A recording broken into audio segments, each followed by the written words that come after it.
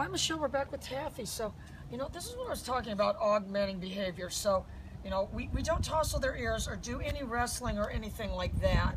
I augment any submissive behavior. So I want them to be able to really, and be handled in a close proximity without, people that roughhouse with them. You have dogs that bite at your face and do things like that. So, we've got her working with treats. And that's what you want to do.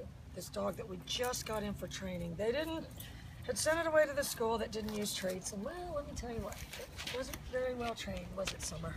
Not so much. All right, so what I've got is a retractable leash. And I've got a puppy that's very, very interested. Oh, you precious angel. You precious angel. And that is a created behavior.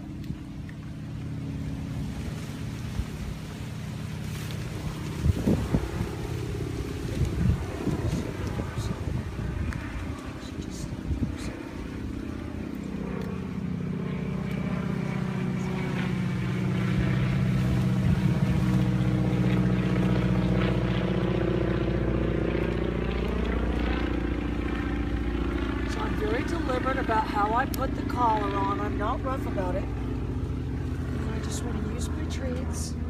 Oh, you precious angel. But she's not jumping, and she won't. If you continue to do this, this behavior will persist. Taffy, good, good. Yay.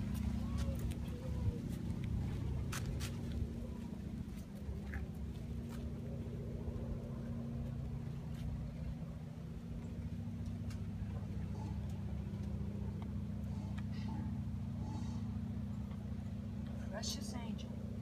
So I didn't tell her to sit or anything. I'm just rewarding the default behavior. Charlotte knows how to get in the bed. Oh, you precious angel. And really, it's more importantly that it's, she's got that level of paying attention. And of course, it already gives kisses. Precious angel. So I'm going to get her to move in my direction. Taffy. Little angel.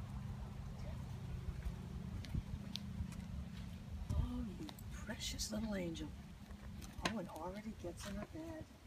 Already gets, all right, get a little zoom in on her, Summer. Already gets in her bed.